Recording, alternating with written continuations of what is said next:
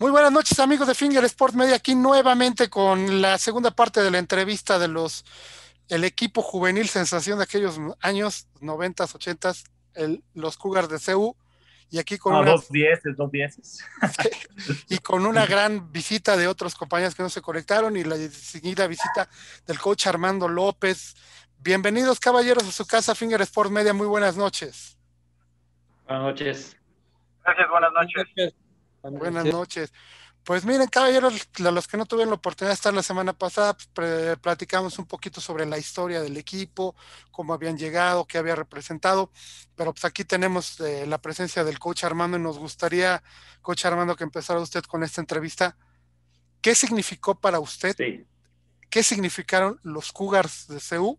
Y en este momento ver estos muchachos en la pantalla, estos grandes seres humanos profesionistas bueno, realizados. este, la oportunidad de seguir atendiendo a los estudiantes de la universidad a través del equipo de los Cougars se presenta para mí en una situación importante porque yo venía de los Tigres del CCH Sur y entonces concluye mi periodo de trabajo dentro de los Tigres del CCH y se me ofrece la oportunidad de ayudar al coach Martín ahí en los Cougars.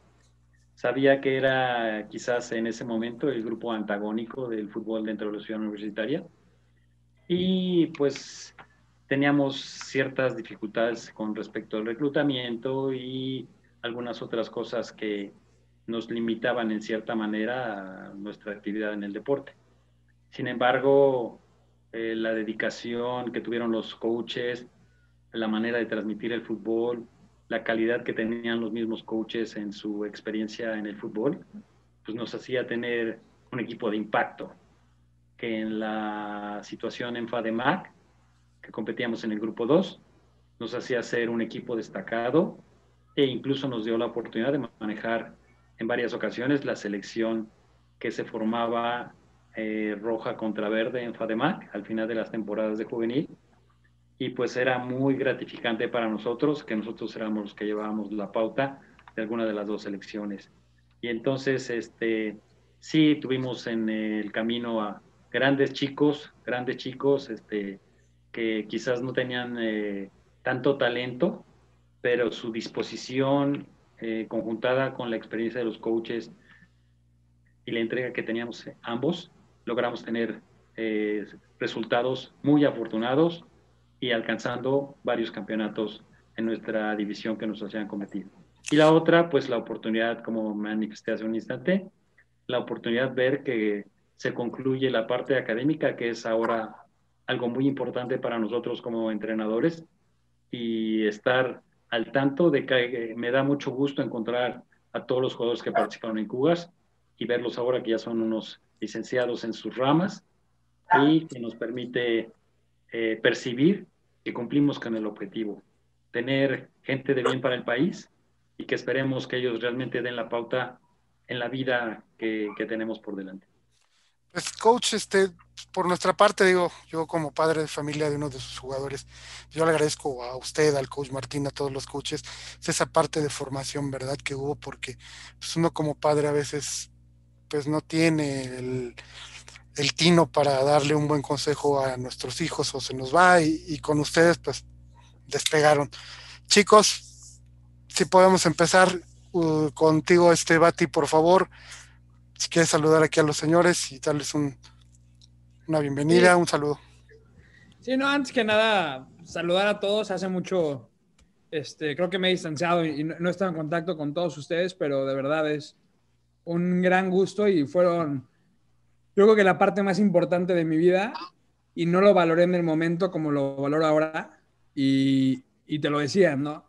Entrena cada día y juega como si fuera la última vez y en ese momento yo decía, "Nah, no sé qué están diciendo", y hoy en día me arrepiento de algunas cosas y me hubiera gustado ponerle un poco más de determinación y de responsabilidad porque creo que sí, no di todo lo que pude haber dado. Y, y en lo personal, creo que lo que más me ayudó estar en Cougars fue, pues me bajó me bajó a la tierra y me dio, entre los coaches y mi equipo me di cuenta de la realidad en la que vivía. Fui muy afortunado, crecí en una buena familia, como lo sabían mis compañeros. Y cuando llegué a los Cougars me di cuenta que todos somos iguales, que no importa cuánto dinero tengas, cuánto no tengas, que son tus hermanos, que ellos van a luchar por ti y que tú vas a luchar por ellos sin importar nada, color, clase económica, nada. Y creo que fue lo más importante para mí. Me dio muchísima humildad y hoy en día me hubiera encantado ver al coach Meirán, que lo considero mi mentor y lo considero una de las personas más importantes de mi vida.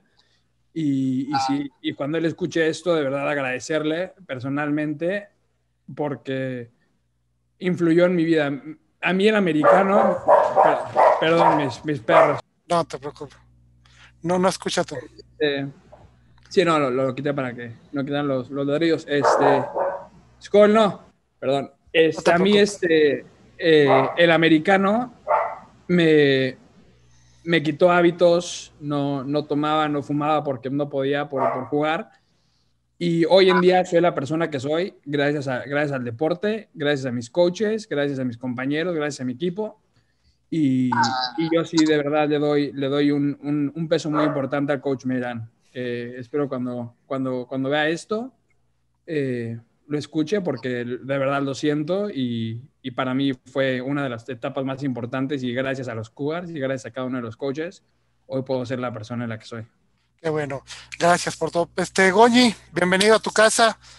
Si gustas aquí una pequeña plática que les quieras decir a tus compañeros y al coach Armando. No está tu micrófono activado.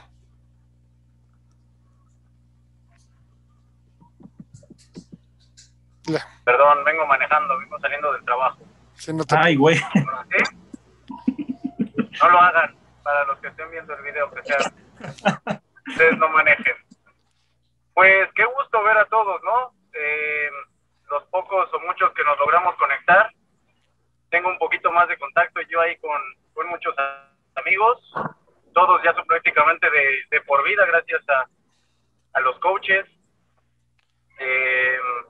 Sigo viendo a Ro, a Jo, Pimpón, Gigi, aunque esté allá en Estados Unidos, Hormiga, que ahorita está ejerciendo igual en el extranjero, con su carrera internacional. Creo que a todos nos lograron hacer personas de excelencia, y yo se lo comenté ayer al coach Armando, pues, igual que Basti, no tengo palabras para agradecer, ¿no? Porque a fin de cuentas, independientemente de los papás y todo eso, de las personas que más me marcaron y más me dejaron bases para toda la vida, pues es usted, coach. Tengo muy presente de cuando fue mi despedida en juvenil. El coach nos hizo comprar unos carritos y unos aviones. Los aviones los dieron los novatos a los veteranos y los carros nosotros se los dimos a los novatos. El significado era pues el avión para que nosotros siguiéramos volando, que siguiéramos creciendo y siendo personas de excelencia en nuestras vidas. Y yo aún tengo ahí mi avión en la casa, y los carros pues eran porque ellos iban arrancando su carrera para que pudieran crecer y ser mejores personas. Por lo menos creo que conmigo lo logró. Actualmente estoy estudiando mi especialidad en veterinaria. Además me dedico al adiestramiento canino y practico un deporte. Me gustaría el próximo año irme a representar a México a nivel internacional, y empiezo con las competencias a nivel nacional por ahí de junio, julio. Excelente. Y pues soy de los más jóvenes que han practicado el deporte. Mucho me lo influyó mi tío, pero por lo que creo que pude destacar y medio estar ahorita en donde estoy es por la disciplina, ¿no? Que tanto nos exigieron. Y pues también, como les platiqué ya, pues creo que mis mejores amigos y los que he tenido toda la vida son de Cougars, y ahí los sigo teniendo. Entonces, pues, para los que van a ver esto y estén viendo si van a meter a sus hijos, qué hacer con el deporte, qué es el deporte, recomendadísimo. aún más con coaches de excelencia como los que tuvimos, y es algo que te va a marcar toda la vida. Excelente. Bienvenido, Rodrigo. Pues continuamos contigo, Pablo, por favor. Unas palabritas de inicio, sí. Bueno, pues más que agradecerle a todos por pues estar en esa etapa de la vida que, como dicen, marcó muchas vidas.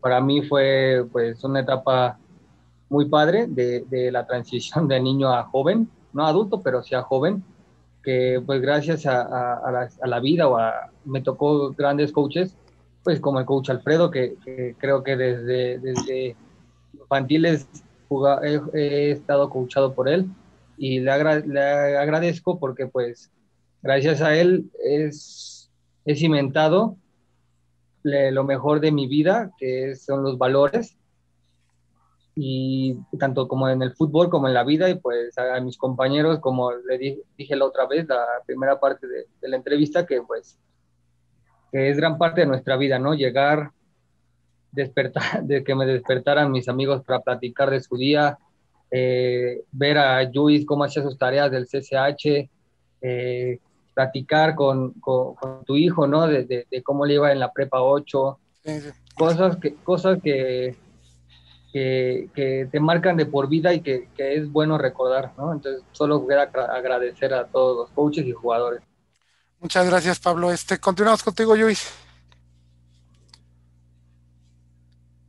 Nada, igual un poquito de lo que ya había dicho la vez pasada, pues siento que durante mi periodo en Cougars, como pues era novato, fue el momento donde empecé a aprender a tener esa disciplina que traté de mantener en el resto de todas mis actividades. Me costó trabajo empezar, me acuerdo cómo estaba con el coach Enrique y pues me enseñó muchísimo, pero pues el coach Enrique era difícil de ganarse una oportunidad y me enseñó ese valor de que a veces que hay que trabajar duro y a veces, aún trabajando duro, todavía hay que dar ese extra para realmente ganar esa confianza. Me costó bastante trabajo obtener esa confianza durante todo mi periodo con los coaches, pero si algo me acuerdo es que me acuerdo un partido que llegó el coach y nos quería motivar y decía, es que yo quisiera ser ustedes ahorita, ser joven, estar equipado, tener el uniforme y estar jugando. Y eso me puso un poco en perspectiva y todavía me acuerdo hoy en día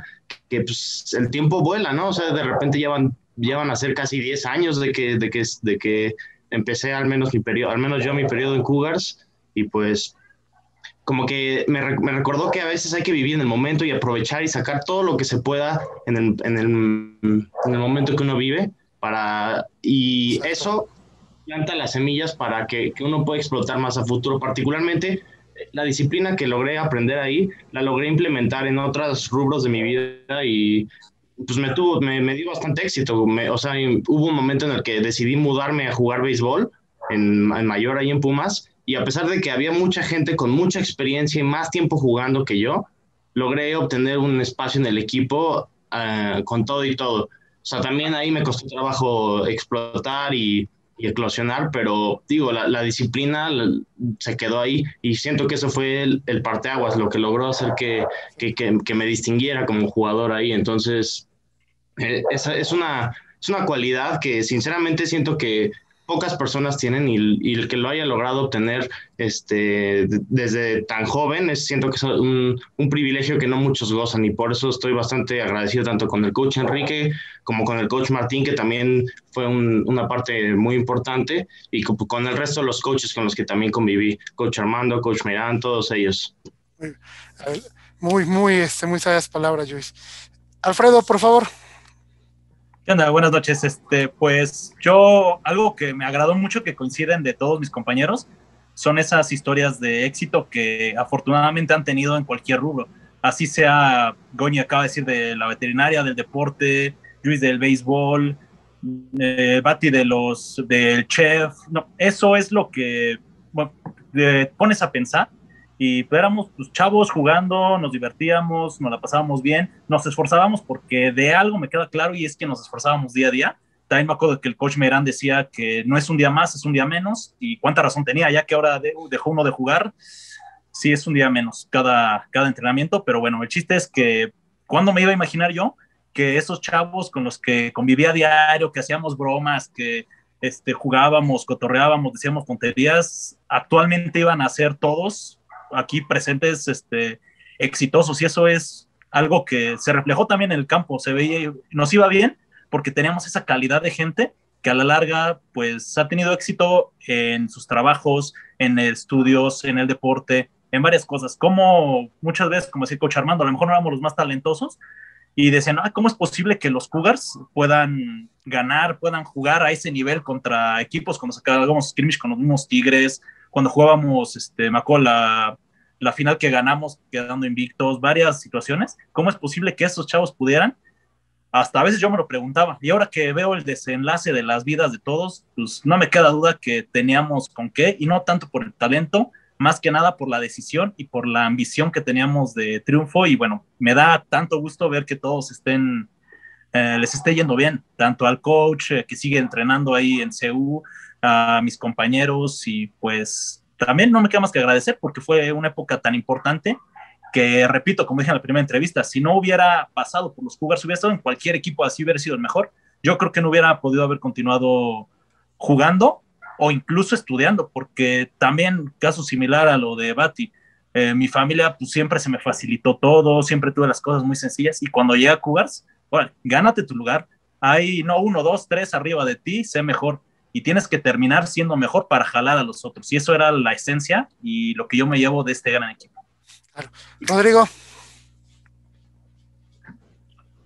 Hola, buenas noches a todos, un gusto saludarlos y pues bueno, por lo poco que estuve escuchando es pues igual lo que me dejó Cougars, yo creo que en esa etapa fue prácticamente como lo platicábamos anteriormente, la formación. En lo personal a mí me costó mucho trabajo en esa etapa de juvenil, como lo platicó Gigi, conmigo era una historia similar, como con varios compañeros, ¿no? Cortados de Tigres y demás, y a mí en ese momento fue muy complicado.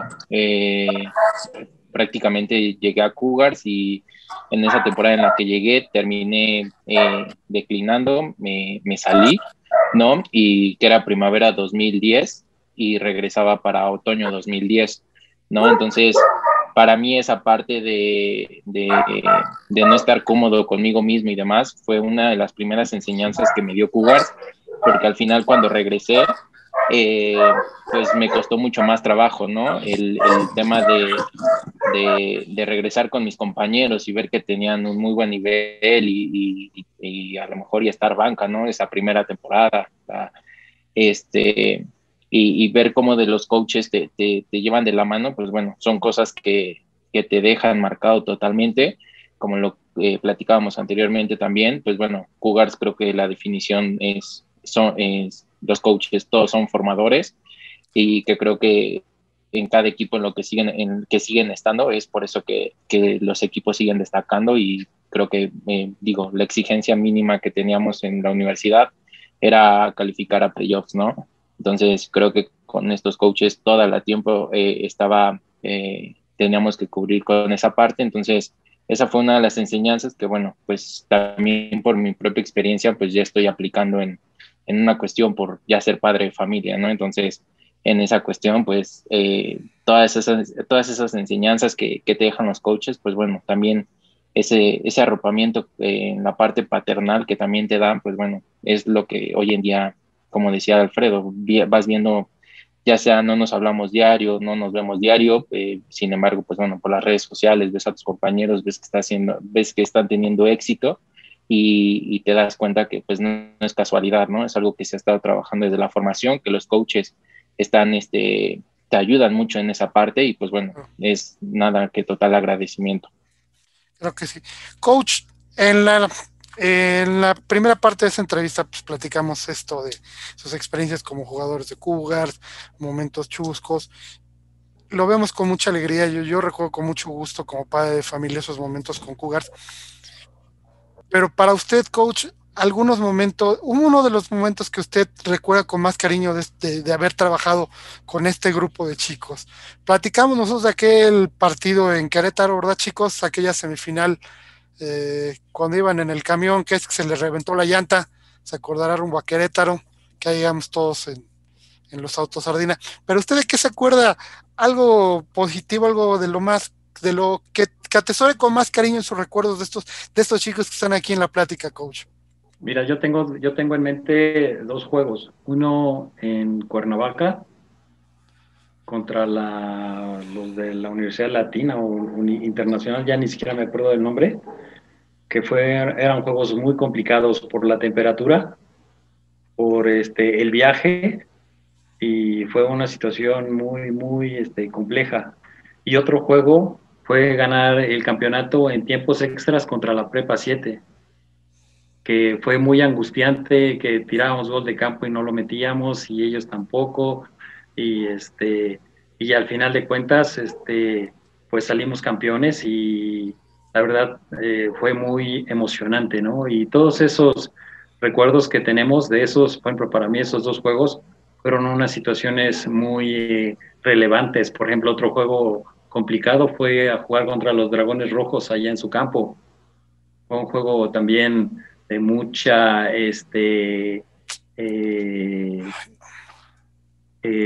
disputa, y pues al final nos quedamos con ellos y siempre marcamos la pauta de esa situación, y entonces creo que esas son las cosas más excitantes que tuvimos, porque nos tuvimos realmente que entregar, no solo los jugadores en el campo, sino los coaches desde la banca, tratando de ajustar, tratando de incentivar a los jugadores.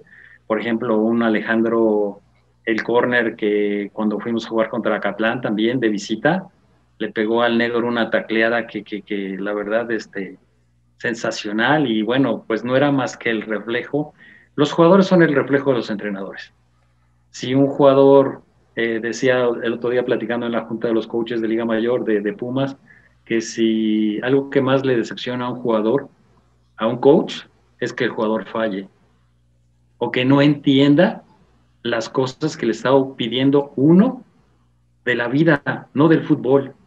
En ocasiones las equivocaciones se dan porque el jugador quiere hacer su propio sentir y no las instrucciones que tiene para jugar al fútbol. Los coaches a nadie le enseñan a hacer castigos.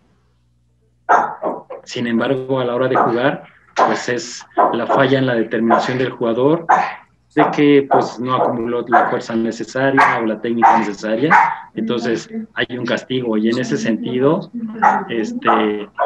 pues no es lo que uno quiere trascender como coach, pero porque le enseña para la vida. Repito, el que sea un gran estudiante, el que sea un gran profesionista, el que realmente tenga la sensación de admirar que pertenece a la mejor universidad de México. Y en ese sentido, bueno, pues las cosas son como tal y son emocionantes. El ser nosotros parte de la mejor universidad del país, pues nos llena de una gran alegría, y siempre trataremos de que las cosas para nuestra institución sean de lo mejor. Y pues te repito, los juegos que mencioné hace rato, para mí creo que son los más importantes que vivir entre los Cougars. Muy, muy buena. Bueno, continuamos aquí con el querido Alfredo Díaz. Alfredo, otra anécdota de un juego así, unos 2-3 minutitos. Anécdota así rápida, como decía el coach Armando, una contra los de Cuernavaca, me acuerdo, los legionarios, me acuerdo bien, porque ese equipo estaba muy bien, era también equipo invicto, era equipo grande, era equipo fuerte, la temperatura, el viaje, la hora del partido, y me acuerdo que ganamos algo así como 12-6, pero me acuerdo bien porque en la primera jugada, patada corta, me cae a mí, no la agarro, y empezamos perdiendo.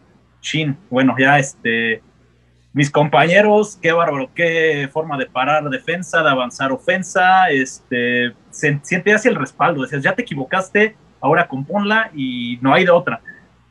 Acabamos ganando el juego 12-6, seguimos invictos, y en la final nos volvimos a encontrar. La final ya fue ahí en el estadio, en el Tapa, otra historia. En vez de 12-6 sufrida, creo que ganamos 48-6, fue la única vez que a mí me tocó quedar campeón con algún equipo, y qué bueno que fue con ese equipo, con mis compañeros, con mis amigos, porque, bueno, se notó el cambio de un juego tan sufrido a una victoria tan contundente.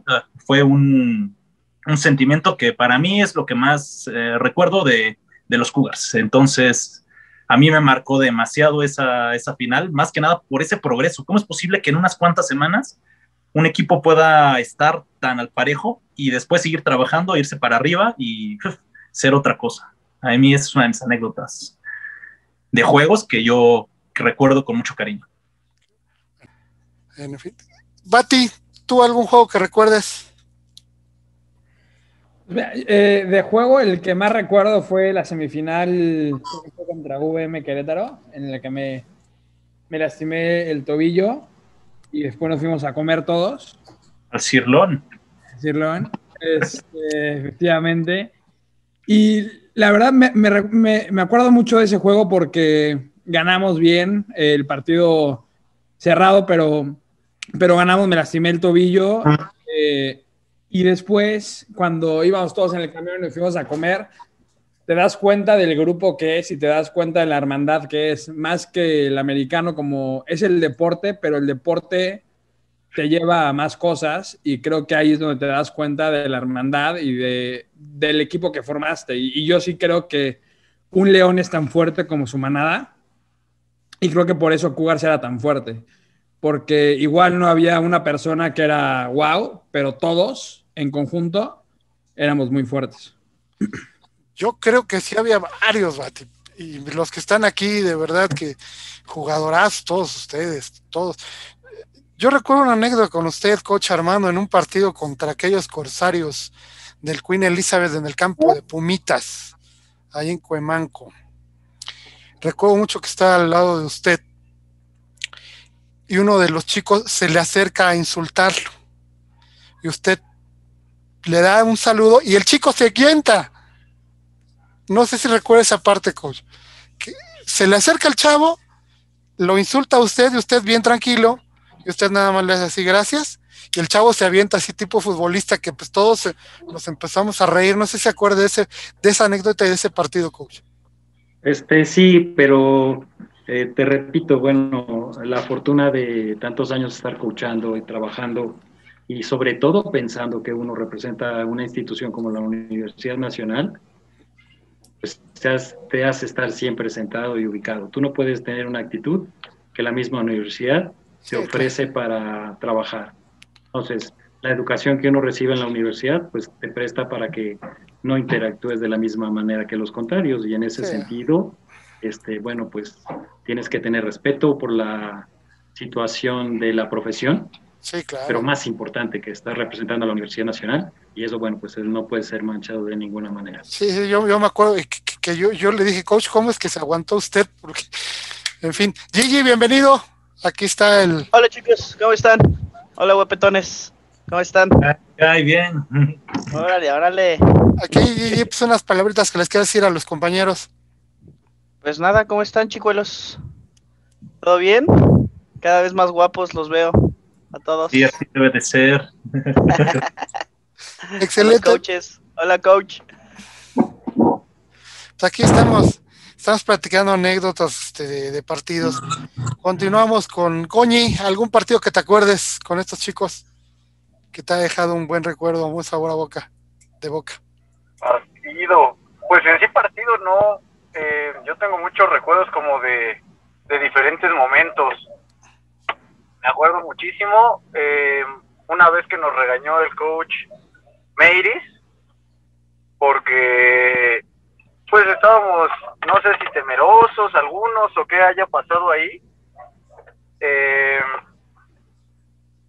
y nos puso de ejemplo justo a Gigi que se acaba de conectar. Gigi, para los que no lo conozcan, es un chavo muy chiquito, le llevo como una cabeza y yo mido 1.72, pero así como lo ven de chiquito, tiene unos huevos de león, y en una patada, cuando íbamos perdiendo, iba a bloquear a Ro y sale corriendo hecho su madre, ¿no?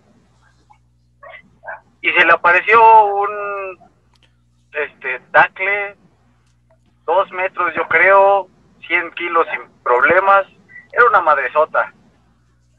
Y nada más, ni lo dudó, se dejó ir como gordo en tobogán y que le pone unas nalgas, pero marca llorarás, ¿no? Me acuerdo que en ese momento todos brincamos en la tribuna, y Meirán fue cuando lo agarró de gesto y dijo, ¿cómo es posible que el que tiene la mitad de tamaño de todos, sí le mete corazón por el equipo? No recuerdo qué partido era justamente, pero sé que al final lo sacamos, y yo por lo menos en ese momento lo que me motivó a echarle huevos al partido fue ese cabrón que se acaba de conectar. Excelente. Pablo, ¿tú algún otro recuerdo que tengas de algún juego? Pues no de un juego, más bien de cuando llegué. Ahorita que están hablando del coach Iris, su famoso hijito, que siempre regañaba así. Cuando llegué, pues sí, pues a mí llegué de infantiles y no, pues no sé si no sabía agarrar, o, la verdad no me acuerdo quién estaba de quarterback. Creo que uno de los hermanos Miranda. Y pues daba unos balazos y pues la verdad sí me daba pues un poquito de miedo, ¿no? Y me regañó, ¿no? Como si fuera el peor día de su vida. Me acuerdo muy buenas palabras esos de, ay, hijito, decía el coach Maris. Tipazo el coach Meirán. Grandes métodos. Chubi, ¿tú algún recuerdo que tengas de un juego? Pues varios, la verdad es que en Cougars, en tema de semifinales, en playoffs, eran temas que luego la veíamos complicada, eran muy parejos. Recuerdo también esa vez contra Legionarios,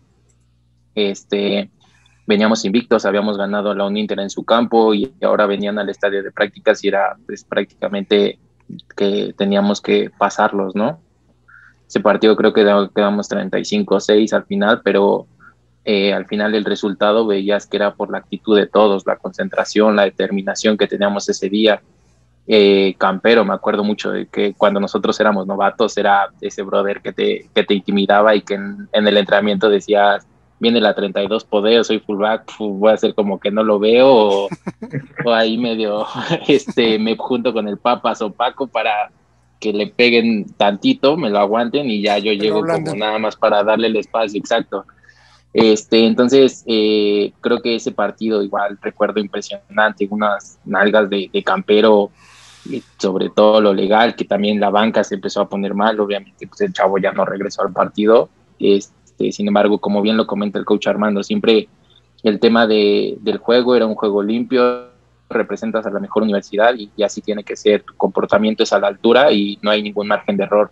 Justamente ese partido también que comentan contra Corsarios, pues obviamente ellos buscaban provocarnos, buscaban intimidarnos y recuerdo mucho esa parte que se nos decía y que hacía mucho énfasis tanto el coach Armando como el coach Martín, el coach Meirán, ¿no? Que es vamos a ganar con fútbol y cómo se deben de hacer las cosas y es así porque nosotros representamos a la universidad y no hay otro camino para nosotros. Entonces, pues prácticamente eso es con lo que te quedas y con lo que también te sigue ayudando en el día a día, en tu vida. Excelente. Alfredo. Sí. Bueno, pues yo de otra cosa ya hablando de los métodos del coach Meirán y de los pantalones del Gigi, me acuerdo de una anécdota muy padre que también me marcó, ahí sí, no solo en mi juego, en mi vida. Yo no era tan chaparrito, estaba un poquito más alto, pero no me dejaba ir, me daba miedo. Empecé ahí en ese entonces de corredor con el coach Meirán y me acuerdo que me decía, es que no es posible, estás más grande que ellos, ¿por qué no puedes hacer las cosas? Llegó un momento en que me dijo, mira, aquí están dos dummies, uno de este lado y otro de este, y van a pasar a dejarse ir todo, bueno, vas a taclear a todos los corredores, hasta que ninguno de la fila te anote, no vamos a irnos a descansar. Y dije, en la torre, ¿cómo voy a hacer eso? Estaba el Hop, estaba Mergol, había varios corredores, no me acuerdo si ya estaban, Rodrigo sí seguro estaba, el Gigi creo que también, bueno, eran varios, que por suerte eran muchos, pero yo del que más me acuerdo era de Hop y de Mergol, que eran los más grandes de edad, y como me decía un coach a mí, no, hasta que no pases y no los taclees a todos sin que avance, no nos vamos a ir. Yo dije, no, está jugando, es como tipo de película para motivar o está choreando, no va a ser cierto. Y hasta que de plano no podía uno parar y parar y parar, no nos fuimos.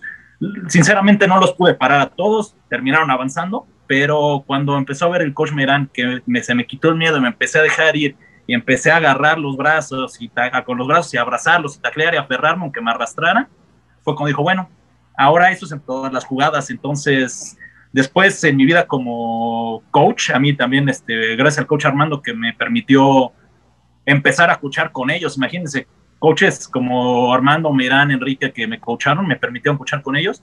A la larga, en mis equipos que yo entrenaba, implementaba esas cosas. Primero, del coach Martín, el no ser, como decía él, no ser un marica.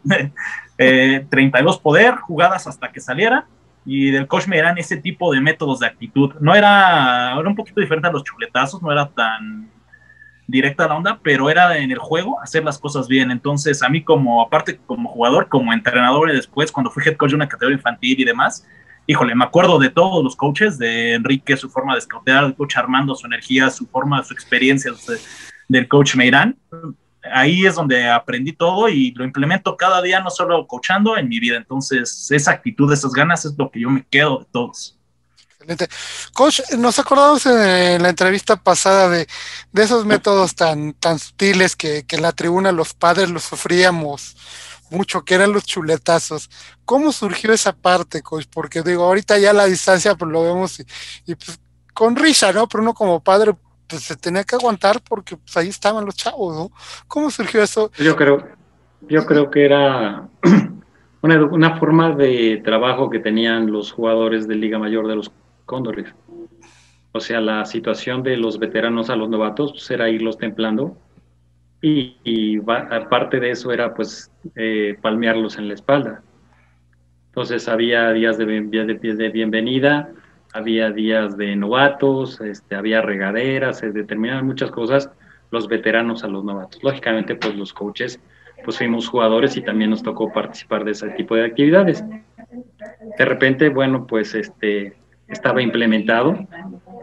A veces, pues no era tan grato, ¿no? Como usted lo menciona, en ese sentido, pues no era grato e incluso, bueno, puedo decir que pues tampoco era compartido.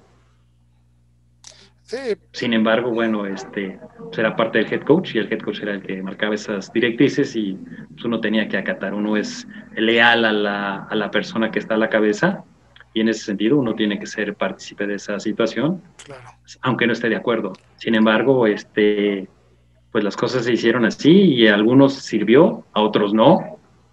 O sea, como todo, ¿no? A veces los métodos pues, se prueban y a veces resultan y a veces hay gente que no tiene la situación para soportar esas situaciones y entonces pues, es complicado, ¿no? Y yo te puedo decir que actualmente la situación pues, es muy diferente. Los métodos son muy diferentes y incluso los niños ya te quieren hasta demandar, ¿no? No me hables fuerte porque me estás humillando, no me levantes la voz porque estás atentando a los derechos de los niños. Exacto. Y entonces esa situación se contempla y uno tiene que adaptarse a las nuevas corrientes de educación.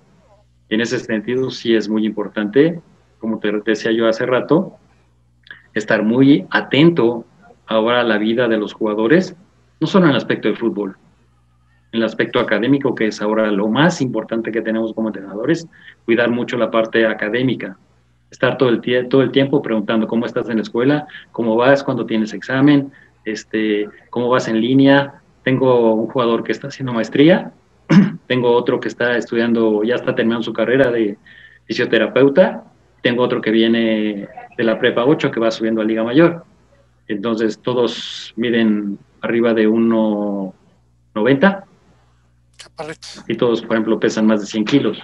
No, pues imagínense yo actualmente coacheo una posición que es un híbrido que se llama Power Backs. O sea, puede jugar de cerrado, puede jugar de receptor interno abierto, puede jugar de fullback. Entonces tiene todas esas versatilidades para jugar.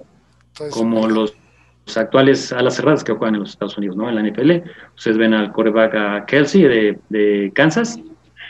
Pueden ver a otros alas cerradas o power backs que juegan receptor abierto, receptor interno, de fullback, de cerrado, y entonces esa es la situación que que tenemos actualmente. Pero repito, la forma de educar actualmente a los jugadores es más importante la situación académica que el fútbol. Si como consecuencia de esa enseñanza vemos que el fútbol funciona, estamos en un muy buen camino. Del otro lado. En Goñi, Bati, en la entrevista pasada recordamos esta parte que le acaba de comentar el coach Armando. Nosotros la sufrimos, pero pues entendíamos que era parte de una formación y respetar, como bien dice el coach Armando. Pero tú, empezamos, Bati, ¿qué recuerdos tienes de los chuletazos? Aquí, polemizábamos y se nos hizo un poquito divertido de alguna manera. Dependía quién te lo diera, ¿no? Si era un liniero, ya decías, ya me va a doler bastante. Y también me acuerdo, como decía el coach Armando, si eras papas, estabas muerto. Exacto. O el niño. Coach, también. Coach Meirán, bienvenido. Disculpa un momentito, Bati. Bienvenido, Coach Meirán. A su Buenas casa. tardes, señor Fernando. A su casa. Disculpa, pero no me dejaba entrar. Aquí, mire, sus muchachos y su compañero, el coach Armando. El mejor Coach, fondo. Buenas noches. Coach Meirán. Hola, coach. Un gusto. Papi Meiris. Jóvenes, ¿cómo están? ¿Cómo están? ¿Qué dicen? Muy bien, muy bien, muy Bien, bien. chavo. Coach, bien. Coach Meirán, gracias por estar aquí en este espacio que No, al contrario, le agradezco a usted su invitación. tenemos el gusto de tener esta mesa, esta oportunidad de reunirnos con, para mí, gente tan querida, tan importante como ustedes, que ojalá pues, más se hubieran podido unir, pero en fin. Coach Meirán, Dígame. ¿qué significó para usted, qué significaron para usted los Cougars y trabajar con estos muchachos y coach Armando, queridísimo coach Armando, qué significó para usted en ese momento cuando fue coach de ellos y qué significa para ustedes ver a estos muchachones ahorita y a estos caballeros, estos profesionistas? Bueno, primero con ellos, yo creo que todos los chavos, afortunadamente, como la gran mayoría de la gente con la que hemos trabajado, sabemos que son gente de bien, gente exitosa, y que bueno, pues me da mucho gusto que verlos a ellos, aunque bueno, nos faltan bastantes, pero bueno, para mí fue una parte muy importante, porque bueno, yo creo que una situación que nosotros los coaches que manejamos ese equipo es ver un poquito más allá de fútbol americano, ¿sí? Crear nuevas, mejores personas, mejores ciudadanos, que sean gentes de bien. Y el fútbol americano, claro que era una parte importante de nosotros, porque era el deporte que estábamos realizando, pero creo que iba un poquito más allá de esa situación del deporte. Perfecto, coach, pues muchas gracias. Bat, si puedes continuar un poquito con lo que teníamos de Sí, no, y ahorita aquí está el coach. Aprovechar, no estaba al principio, pero yo dije, y se lo quiero decir de frente, aunque no lo puedo ver en persona, que hoy soy la persona que soy gracias a usted. Coach, de verdad no sabe qué tan marcado me dejó en mi vida y siempre voy a estar agradecido. Nunca va a haber palabras para agradecerle y espero poder ir a México pronto y poder vernos, porque hay algunas cosas que me gustaría decirle, pero no quería dejar pasar esta oportunidad. Y bueno, ya de los chuletazos, como decía el coach Armando, también me acuerdo que no eran compartidos por todos, y hubo una situación que también como equipo nos marcó cuando uno de los corredores se salió. No quiero decir su nombre, pero uno de los corredores se salió porque no se dejó que le dieran un chuletazo. Él no creía que era justo y se salió, y el partido siguiente todos los corredores nos pusimos un número. Entonces era pues respetar la autoridad, y si el coach te decía chuletazo, te tenías que aguantar. Pero también hubo un parteaguas, que creo que fue en la última temporada de Cougars, de hecho, cuando esto pasa y todos nos unimos en favor a lo que creíamos y lo que veíamos nosotros que era justo también. Exacto, muy bien. Luis, vamos a hablar ahora de cómo te sentías tú con estos grandes coaches, con estos jugadores, y qué te enseñó esa parte de haber estado con ellos que le estás aplicando en tu vida actual. Pues me acuerdo mucho como, particularmente el coach Mirán, el coach Armando, creo que lo escuché bastante decir, que me acuerdo todo ese énfasis que daban a la escuela, que teníamos que ser capaces de aguantar los ritmos de entrenamiento como la escuela, ¿no? Muchas veces se veía, sobre todo ya cuando uno es novato, que a veces decían, es que no vine a entrenar porque tenía examen, y ahí luego llegaban los coaches a deciros, no, pues, si no puedes con esto, pues quédate en la escuela es lo importante, ¿no? Entonces, te ponía en perspectiva, porque te dabas cuenta que al final del día luego el faltar a entrenar por algún examen o porque alguna tarea que no hiciste era en cierta medida un poco una excusa.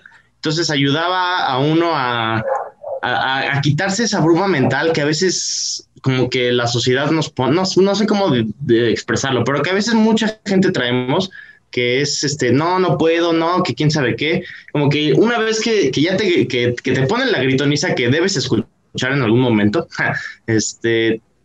hace que te quites esas excusas y te des cuenta que puedes con las dos cosas, que puedes con la escuela y puedes con con el fútbol americano. Y una vez que puedes con esas dos grandes pesos que te consumen bastante energía del día, cuando regresas a puras labores de la escuela, cuando te vas a otro tipo de ambientes, lo sientes hasta siempre más relajado. No sé si les haya pasado a alguno de mis compañeros cuando ya dejaron el americano, ya solo se dedicaron a una cosa u otra. A veces hasta cuesta trabajo solo dedicarse a una, ¿no? Porque se da cuenta uno del potencial que tiene de hacer varias cosas, ¿no? Entonces mantiene disciplina de hacer deporte, mientras estudia, mientras trabaja, lo que sea. O sea, lograrse quitar esa excusa es bastante complicado, y siento yo que el haber estado en este equipo, al menos para mí, me ayudó a lograr quitarme de esa excusa, ¿no? Que es complicado, ¿no? Pero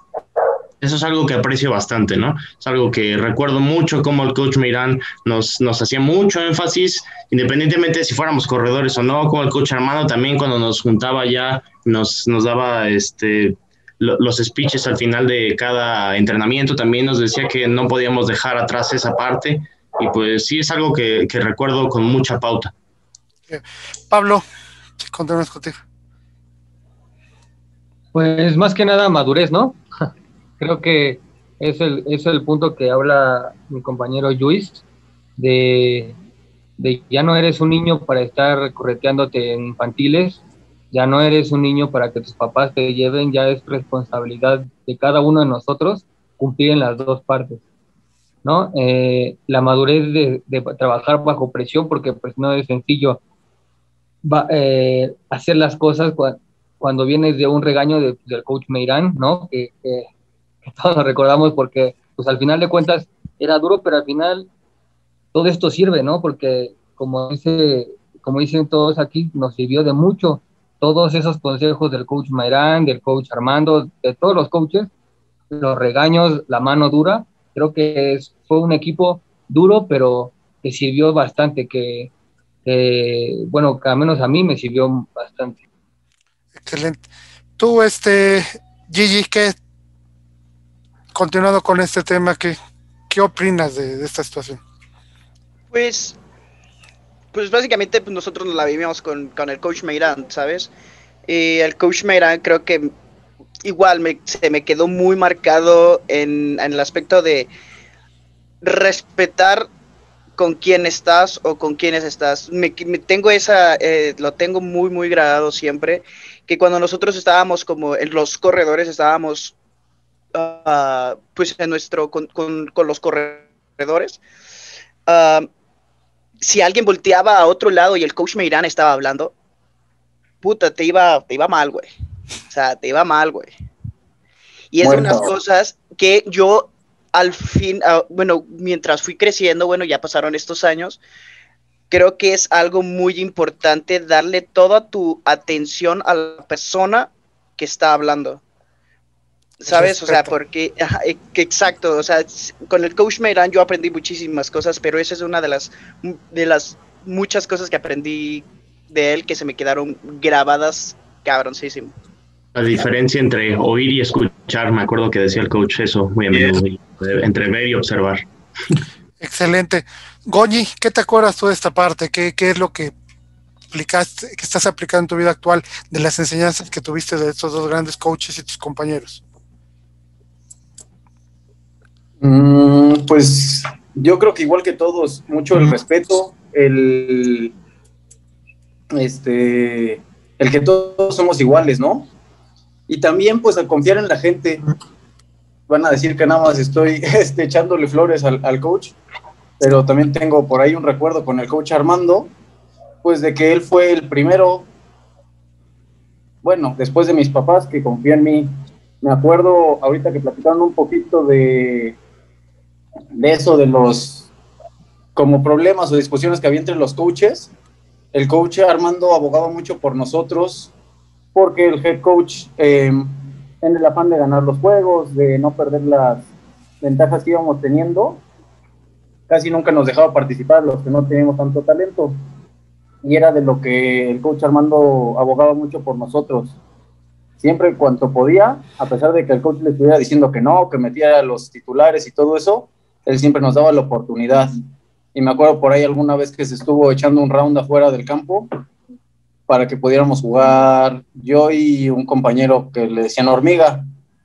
Entonces, pues eso de apoyar a las personas que quizás no tienen la posibilidad o el talento en el momento, y gracias a esas primeras experiencias en el campo, yo creo que llegué a hacer lo poco o mucho que hice en el campo en otros equipos o en Cougars.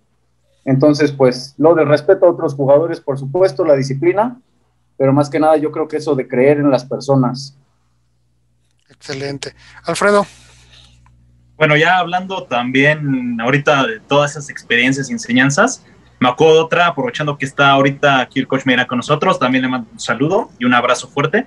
Me acuerdo de algo que también, gracias, que me marcó demasiado, tanto como jugador, igual como entrenador, como comentaba cuando tuve mi categoría de infantil y eso, era que el coach Meran siempre nos decía una cosa y era que era la cosa más importante en el fútbol, que era la característica, la aptitud que debías de tener para jugar fútbol. Uno se iba siempre, no, pues, qué velocidad, qué fuerza, qué agresividad, qué agilidad. Y bueno, muchos ya me están oyendo y han de saber la respuesta, y el coach Meran siempre decía que era la inteligencia. Si no pensabas, no podías ejecutar nada. Y a mí se me quedó eso, era como mi Biblia de coacheo, mi Biblia de jugador. Era, si no piensas, no puedes hacer nada, porque había jugadores buenísimos que no se aprendían las jugadas y de qué servía.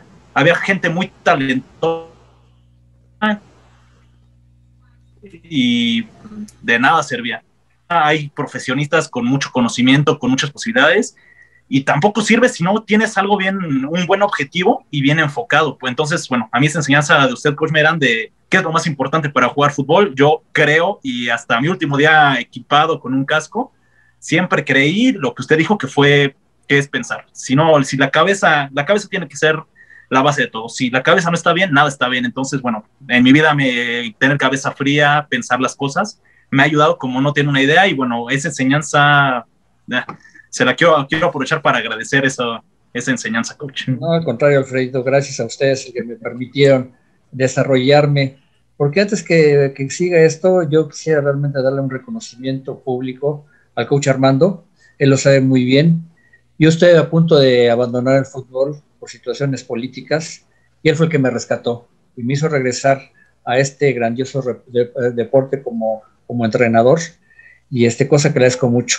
Él ha formado una parte muy importante de mi saber, de mi entender y de mi desarrollo profesional como entrenador, lo cual a coach Armando le agradezco muchísimo, porque son cosas que no se olvidan, ¿no? Porque uno practica a diario todo ese tipo de circunstancias, pero bueno, él siempre estuvo conmigo en las buenas y en las malas, siempre me estuvo echando su hombro para apoyarme en cualquier situación, situaciones personales, obviamente situaciones de coacheo. Y coach Armando, pues la verdad le agradezco muchísimo que me haya rescatado de esa situación, que usted la sabe bien, y que me ha permitido, pues ya cumpliendo 40 años este año, de estar bregando con el fútbol americano y con chavos como los que están aquí ahorita, ¿no? O sea, que yo nunca pensé en la situación de educarlos, no es educarlos, sino era, como le dije al principio, formarlos como personas, ¿no? O sea, que tengan algunas armas en la vida para poderse defender, porque muchas veces lo hemos dicho, ¿no? El fútbol americano para mí es el deporte que más se parece a la vida, que muchas veces nos la pasamos más veces en el suelo que de pie, pero cada vez que me levanto es con mejor fuerza, con mayor fuerza para continuar con lo que tengamos o con los retos que se nos presentan en la vida. Coach, pues, como dice aquel comentarista Pietrasanta, me pongo de pie. Sus palabras. Rodrigo, ¿qué parte de recuerdas y te haya servido de haber trabajado con estos caballeros que están aquí en esta mesa? ¿Qué parte más recuerdas que te haya servido para ser el padre de familia, el profesionista y el empresario que eres ahora? ¿Qué aprendiste de ellos en esos momentos que apliques ahora en tu vida como profesionista y como padre de familia? No, pues todo. La verdad es que, digo, en algún momento ya lo había platicado con el coach Emilio, con el coach Meirán, y aquí a lo mejor iba a echar un poco de cabeza a mi papá por su edad, pero prácticamente al coach Emilio lo conozco por mi papá. Entonces, el coach Emilio, como en algún momento se lo dije, para mí fue mi mentor, ¿no? Prácticamente yo cuando llegué a CU, que me empezó a enseñar fútbol desde fundamentos, desde prácticamente cómo pararte, fue el coach Emilio. Entonces, cuando llego a Cougars, pues prácticamente era una cara conocida para mí. Sin embargo, fue quien me explotó todo el potencial que pude haber tenido, ¿no? Y en esa parte, pues en cuestiones de carácter, en cuestiones de toda esa parte, pues en Cougars me formé, ¿no? Ya sea con el coach Emilio, con el coach Armando, el dejarte ir, el que cuando yo llegué a Cougars, por ejemplo, como decía, estaba Campero de otro equipo que lo veía más alto y de repente pues sí la pensabas dos veces, ¿no? En lugar de dejarte ir, ni paraba antes, ¿no? Y se te daba el fregadazo. Entonces, en esa parte, el que te tienes que dejar ir, porque si no, de que lloren a tu casa, que lloren en la tuya, pues que lloren en la suya, ¿no? Entonces, esas son los aprendizajes y no solo eso, sino también una frase que recuerdo mucho del coach Emilio es este juego es para brutos donde los brutos no pueden jugar, ¿no? Y que también eso hago referencia al coach Armando porque muchas veces yo ya después en esa parte de agarrar y dejarme ir, me acuerdo mucho un scrimmage contra los veteranos, ¿no? El novatos veteranos, nosotros estábamos jugando, me dejo ir y fombleo, ¿no? El coach Armando me dice, es que debes de ser inteligente, ¿no? O sea, hay veces en los que sí te debes dejar ir, pero en otras decides, terminas la jugada, te sales y entonces esa parte de inteligencia también de no solamente decirte como gorda en tobogán en todo momento, pues son aprendizajes que los llevo en mi día a día, ¿no? O sea, primero pienso, analizo y pues cuando me tengo que dejar ir, me dejo ir y entonces pues prácticamente esa cuestión de carácter que también en Cougars lo mencionábamos que era una de las características, es algo que en el día a día lo vas llevando y también el arropar en toda esa cuestión, pues más cuando estás educando a alguien, ¿no? Es esa parte que me decía el coach, a lo mejor y nosotros no nos educaba, pero pues es el impacto que al final terminan siendo, ¿no? Como decía Bati, para mí tanto el coach Meirán, tanto el coach Armando, en su momento también el coach Martín, pues te formaba, ¿no? O sea, a lo mejor y el coach te decía, no, es que no puedes correr una 36 poder, ¿no? Y entonces te voy a demostrar que sí puedo y tengo que convencer y eso lo aplicas en tu día a día, ¿no? O sea, ya en un tema laboral, en un tema diario, pues son todas esas experiencias y todo ese carácter que se te bajó. Excelente. Coaches, le pregunta para ustedes, de estos muchachos que están aquí compartiendo esta mesa de plática, de entrevista con nosotros, ¿quién era el más cabula de todos ellos? ¿Quién era el más divertido, el más chistoso, el más ocurrente? Goñi, gracias. ¿Quién era, coaches? Coach Armando, coach. Sí. ¿Qué recuerda? Adelante, coach Emilio. Pues mire, la verdad, conformamos un buen equipo en todos los aspectos. Y bueno, como en todos los equipos hay el chistoso y un poquito pesado, el que se llevaba un poquito más allá, el retraído, pero fue una amalgama de una buena onda que realmente no se destacaba mucho porque había creo que un muy buen ambiente, debido a que, bueno, el coach Armando lo sabe, dejaron sobrevivir a los Cougars, pues por una situación también medio política, porque, bueno, pues algunos de ellos no se quedaron en los Tigres, o dijeron, no, pues es que es mucho para mí, mejor me voy para allá. Y fue un equipo que se formó en base a la personalidad de cada uno de los jugadores, que nosotros los coaches les imbuimos, que porque mucha gente nos trataba como, ahora sí que los parientes pobres en Ciudad Universitaria. Y nosotros pues supimos salir de esa denominación, inclusive en los últimos 3 años peleándoles al tú por tú a los Tigres. Inclusive en el último scrimmage que tuvimos contra ellos, que quedamos 6-0, hubo mucha gente que seguía a los Tigres, papás de los Tigres, que se fueron a quejar con el head coach de aquel entonces, diciendo que cómo era posible que nosotros, siendo un equipo como el que éramos, nos hubiéramos puesto en ridículo a los Tigres. Entonces, en ese mismo momento, el head coach de aquella época dijo, bueno, se acabaron los scrims entre los dos para que no haya ese problema. O sea, les creamos un problema gracias a la voluntad, gracias al tesón, gracias a la entrega de estos chavos. ¿Usted, me emocioné, coach Armando, usted? ¿Quién el más cábula, el que más en los viajes, Yo recuerdo una vez, coach, que regresábamos de un partido en Comanches, un sábado por la noche,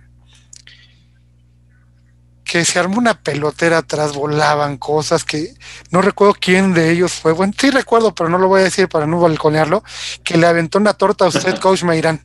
Y le cayó, me acuerdo que iba platicando contigo, Bati, en la parte de adelante, porque ahí tengo la fotografía, y le cayó una torta aquí al coach.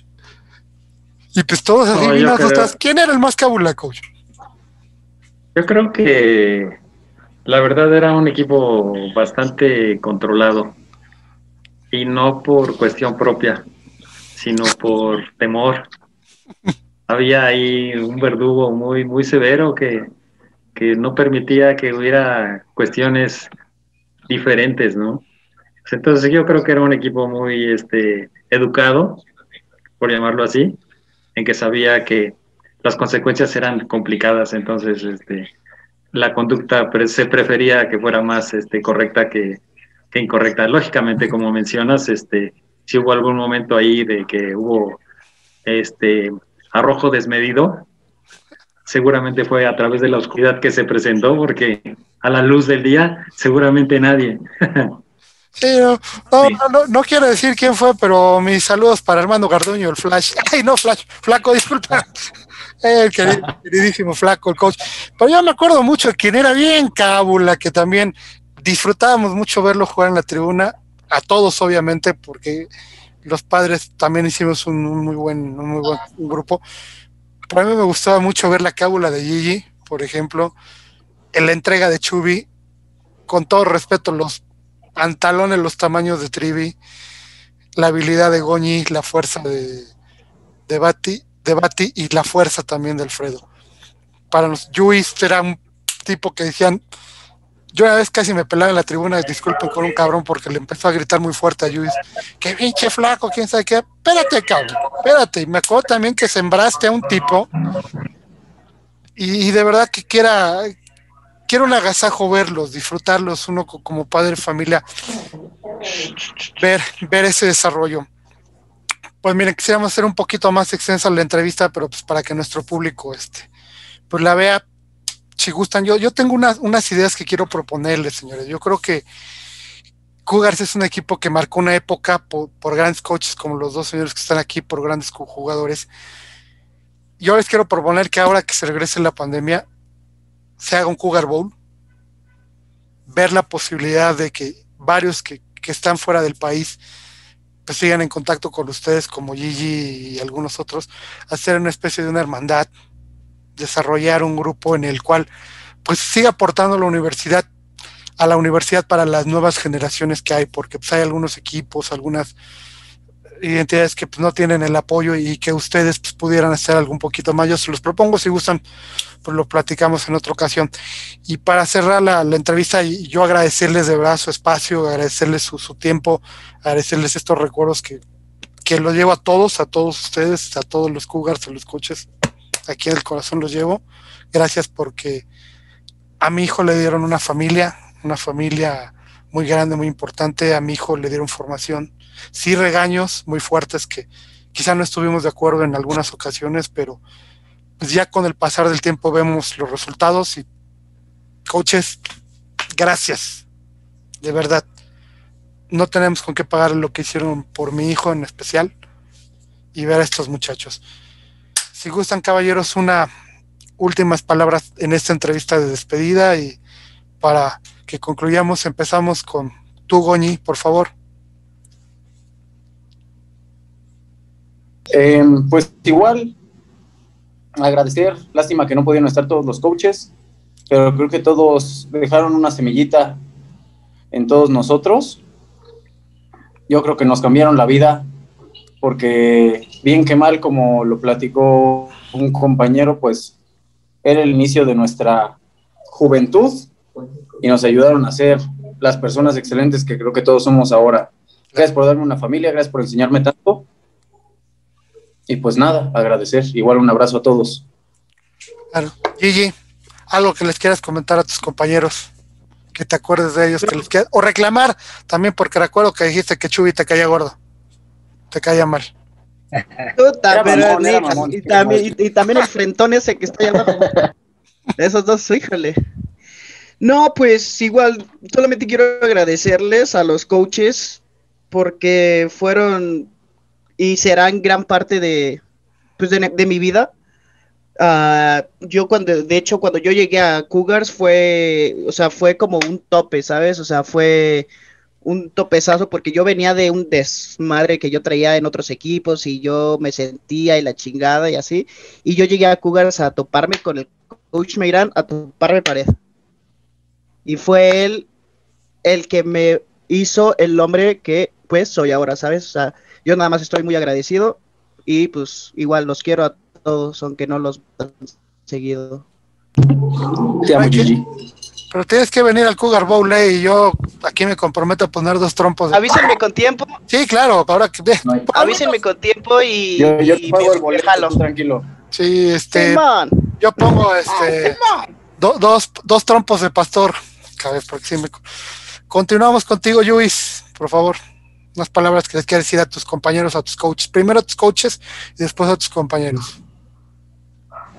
Pues nada, pues muchas gracias por todo, coaches. Todavía me acuerdo mi primer día que Coach Meirán me enseñó a hacer gacela y a hacer paso del indio. Todavía me acuerdo de ese primer regaño que me dio, que pues al final del día, cuando me tocó, las pocas veces que me tocó coachar a mí, pues siempre recordaba eso cuando yo tenía que enseñar justo ese ejercicio. Coach Armando, que me acuerdo que en mi primera, igual cuando apenas empecé en su grupo, me acuerdo cómo nos enseñó a hacer contrabloqueo. Finalmente pues, me hubiera gustado que estuviera aquí el coach Enrique, que realmente siento que fue uno de los coaches que también más me enseñó de americano y pues de muchas otras cosas, de muchas perspectivas que luego uno se tarda años en concientizar, pero pues es ameno encontrarse esa semilla. Igual el coach Martín, que pues, tenía sus pros, sus contras, pero al menos siempre lo veía con todas las ganas de querer trascender y pues trataba de transmitirnos eso y al mismo tiempo de no permitirnos que el ego se nos sube, sino tratar de siempre ser humildes con los pies en la tierra. Siento que es una de las cosas importantes que también le aprendí de él y pues, muchas gracias a todos ustedes, coaches. Igual todos los compañeros que están aquí, aprendí mucho por ejemplo, de Chuy, que cada rato lo veía como lo metían a la defensa, a la ofensa y pues, que admiraba mucho cómo se aventaba esa doble chamba, que igual me puso en perspectiva cuando vi que él comentaba un poco lo mismo de cómo veía él a Job. Entonces es ese como cambio generacional y pues igual a todos los otros jugadores también mis grandes admiraciones. Siento que no sería la persona que soy de no haber sido por todos los golpes que todos ustedes me dieron en algún momento, en algún ejercicio y pues muchas gracias. Excelente. Continuamos contigo, Bati. Las palabras que les quieras decir a tus coaches, tus jugadores. Primero a los coaches, darles las gracias por su tiempo, por recibirnos, porque como dijeron, creo que Roy y yo, de hecho, el mismo día subimos Tigres enojados, nos cortaron el mismo día y yo dije, no, hasta aquí. y fuimos con ellos y nos abrieron las puertas, nos enseñaron y nos dedicaron su tiempo, que es lo más valioso que alguien tiene, y nos dieron todo para que nosotros pudiéramos crecer como personas, y por ese motivo siempre voy a estar agradecido. Y con mis compañeros, con mi equipo, pues agradecerles por bajarme a la tierra, por enseñarme qué clase de personas teníamos en ese equipo, y siempre voy a estar agradecidos porque me formaron todos ustedes para ser la persona que soy hoy. Muchas gracias a ti, Pablo. Pues bueno, muchas gracias a los coaches, al coach Armando por la oportunidad de esa transición, en mi transición, la oportunidad de estar en el equipo, al coach Meris por la parte congruente de que él decía que si nos regañaba, pero él lo hacía con el ejemplo. No sé, algunos no sé si se acuerden, amar las agujetas, y él nunca lo vi con las agujetas desabrochadas. Mirar a los ojos para ver la honestidad en la persona, y el coach siempre miraba a los ojos cuando te regañaba, cuando decía, y eso lo agradezco porque hoy lo utilizo en mi día a día, y gracias a eso puedo reflejar la honestidad que el coach Meirán me enseñó. Muchas gracias a los coaches, ojalá estuvieran aquí los demás coaches para agradecerles, y a los compañeros que, pues como le decía en la entrevista pasada, bueno, en la primera parte, que por escuchar todas esas, antes de los entrenamientos, escucharnos y platicarnos esa parte de convivencia. Muchas gracias, en el campo también. Pues nada, muchas gracias por todo, por esos 3 años que nos la pasamos juntos. Alfredo. Bueno, pues yo primero que nada quiero agradecer también a los coaches las oportunidades, porque si algo me ha enseñado la vida es que, y bueno, como dice el coach Merán, el fútbol es lo más parecido a la vida, siempre hay una oportunidad más. Hay quien dice que no, la vida solo da una oportunidad. Para mí es falso. La vida da oportunidad, como el americano, cada jugada tras jugada da una oportunidad. Entonces, las primeras oportunidades se las agradezco a coach Merán, cuando me coachó, me enseñó demasiado, me forjó carácter. Coach Armando, toda su experiencia, su sabiduría, las pláticas, al coach Enrique su forma de coachar, al coach Martín su carácter, y bueno, a aprender a llevarte con personas de todo tipo. Bueno, yo agradezco las oportunidades porque estos coaches aquí no solo me dieron la oportunidad de jugarme, después cuando me dieron la oportunidad de coachar junto con ellos otros equipos, yo me sentía soñado como con mis coaches que eran mis ídolos, estaba yo coachando, aprendí mucho, y aparte, como concordamos todos, me coacharon para la vida, para no rendirme, como dice Trivi, para ver a la gente a los ojos, para predicar con el ejemplo, para si voy a hacer algo, voy a ser congruente y lo voy a hacer. Entonces yo les agradezco las oportunidades, y pues bueno, eso vale mucho para mí. Y para mis compañeros, tantas alegrías, tantos momentos, el demostrarme, como dicen todos, que no eres el mejor, pero que todos estábamos ahí para intentar ser los mejores. Y lo que logramos fue hacer que el equipo fuera de lo mejor. Entonces, a todos mis compañeros, como les dije en la entrevista pasada, los quiero mucho y les mando un abrazo, espero poderlos ver pronto y bueno, juntarnos y recordar estos momentos que para mí son tan preciados. Sí, propongamos y pongámonos de acuerdo para ese Cougar Bowl. Coaches, unas palabras que les quieran decir a sus muchachos. Falta Rodrigo. Coach Armando, usted. Falta Rodriguito. A Rodrigo, ¿verdad? Sí. Chubi, pues, ¿qué te acuerdas de estos muchachos? ¿Qué les puedes decir? Sí, continúa. Pues no, en esta cuestión, en mi defensa puedo decir que Gigi era el que tenía problema con Goñi mío. De hace ratito tiene el mascabula, el coach Armando. Esos entrenamientos con el coach eran muy buenos, y sin embargo, como lo platicamos anteriormente, o sea, cuando bromeabas, y cuando tenías que jugar, te ponías las pilas. A mis compañeros, pues bueno, el valor de la amistad, ¿no? Es lo que me quedó, el seguir en contacto con ellos. Como lo dije anteriormente también, el fútbol no solamente me dio mis amigos, que prácticamente los considero de toda la vida, sino que también son hermanos, y pues tanto el coach Emilio como el coach Armando, personas muy especiales para mí, ¿no? Me formaron prácticamente el coach Emilio, el coach Armando, de igual forma me dieron la oportunidad y confiaron en mí en mi última juvenil también, que es algo que nunca se me va a olvidar, a pesar de las limitantes con las que yo ya contaba. Entonces son cosas que te llevas en el corazón, que agradeces y que te da gusto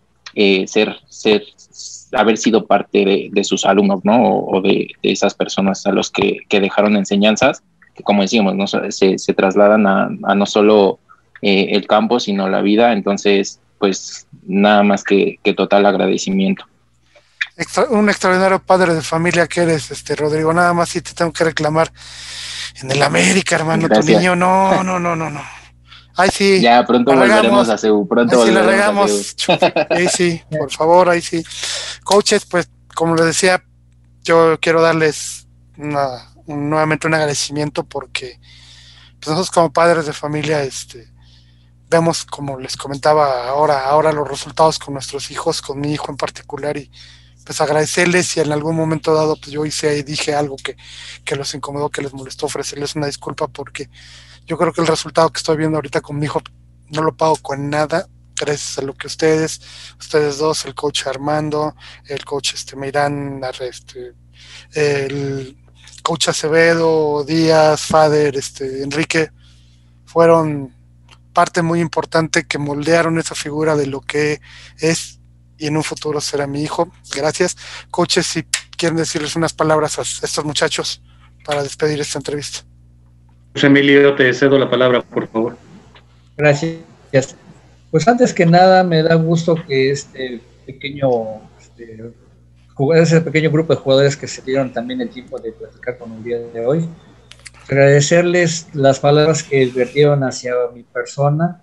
A mí me da gusto haber formado o puesto mi granito de arena para ser lo que son, pero el 99% son ellos. Yo soy el 1%, que me da mucho gusto, pero como les dije cuando eran jugadores, ellos serán para siempre. O sea, yo creo que pueden engañar a todos menos a ellos mismos. Y creo que se han dado cuenta cada vez que se ven en un espejo que están haciendo lo correcto, que van por el camino que ellos mismos se han trazado. Y pues por mi parte me gustaría que hicieran excesiva esa felicitación a sus papás, a la familia de cada uno de ustedes, que también fue muy grata la tribuna para nosotros, y sigan por ese camino, hijos. O sea, el esfuerzo de cada uno de ustedes les va a llevar al éxito. Entonces sigan por ese camino, me da mucho gusto que sean hombres de bien, y pues como siempre seré su amigo hasta el día que ustedes quieran. A mí no me gusta imponer nada, y ya saben que siempre estará para cualquier cosa que ustedes necesiten, estaré a sus órdenes. Ya tendrán la oportunidad de, bueno, yo creo que todo el mundo sabe dónde encontrarme, entonces seré su amigo hasta que ustedes quieran y en la posición que ustedes quieran. Les agradezco mucho su atención, hijos. Muchas gracias, coach. Coach Armando. Gracias. Bueno, primero que nada, pues es muy grato encontrarlos a ustedes y ver que lo que hicimos pues está dando frutos, ¿no? Ver que todos son personas de bien, los que estoy observando ahorita, y en ese sentido, bueno, uno se debe sentir reconfortado de que las cosas que hicieron unos años atrás están ofreciendo la oportunidad de que lo que hicimos fue lo correcto. Por otro lado, es importante que ahora les toque la parte a ustedes, enseñar a lo que viene atrás de ustedes. En este caso, Rodrigo, que se les adelantó, que tiene su hijo, bueno, pues tiene la oportunidad de poner en práctica lo mucho o poco que aprendió de nosotros. Y cada uno de ustedes tendrá la oportunidad en un futuro de tener su familia y de también poner en práctica cada una de las cosas que aquí se han ido aprendiendo. Las cosas se han modificado, las cosas han cambiado, la forma de ser es diferente. Ya las chuletas no funcionan para nada. Y entonces, en ese sentido, sí es importante considerar esa situación. Espero sigan triunfando en la vida y que las cosas les funcionen muy bien. Si quieren visitarme, estoy ahí en Ciudad Universitaria, sigo afortunadamente representando a la universidad en el equipo de Liga Mayor. Soy el coach de los Power Backs, soy el coordinador de equipos especiales ofensivos. Y en ese sentido, me dará mucho gusto que me visiten. Esperemos que esta situación que tenemos de pandemia pues, pase rápido, ¿no? Es muy complicado, pero cuídense mucho, cuiden a sus familias, tengan actividades que han aprendido de nosotros, Y una de esas, bueno, pues es cuidar al amigo, cuidar al compañero, cuidar al hermano. En ese sentido creo que es una expresión muy importante que tenemos que contemplar. Los quiero de corazón y espero vernos en un futuro. Muchas gracias.